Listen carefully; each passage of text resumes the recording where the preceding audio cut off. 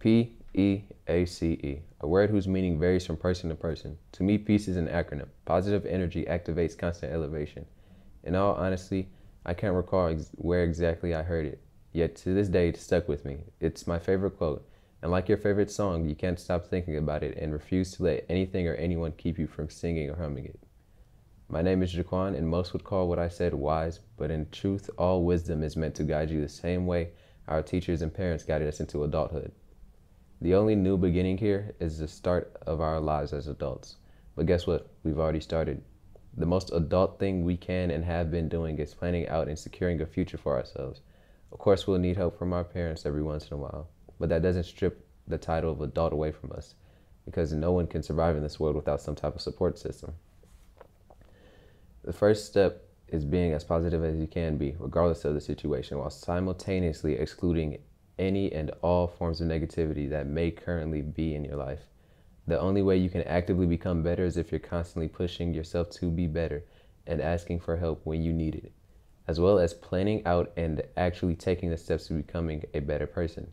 We were taught financial literacy as well as how to build a resume and write a cover letter, and how to follow it up with a picture-perfect interview. Now, the reason why this is so important for a bunch of students is because planning out your career isn't the only step towards your successful future. You can't just plan out a financially stable future with the career of your choice and say that you're going to be successful. You may be successful career-wise, but what does it matter if you're not rich? What does it matter if you're rich material-wise, but not spiritually? True success is defined by how happy you are with yourself and the life you made for yourself. And that's why we were in the program in the first place. We wanted to build a better future for ourselves, and we did exactly that.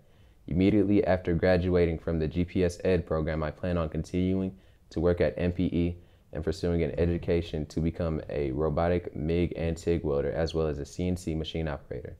A few years after, I plan on training to become a blacksmith. The GPS Ed program has given me enough experience and given me the tools to score highly on the WCTC AccuPlacer test, which has given me better opportunities when applying for tech colleges like MATC or WCTC.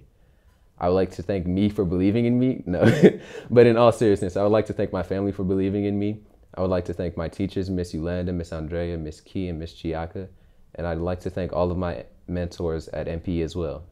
I'd like to thank those who supported me, even though they're not here with us today. Like Sincere says, the hustle don't stop. Go cop a hoodie from him. They're fire. And congratulations, we made it. And don't forget to take care of yourself and rest sometimes.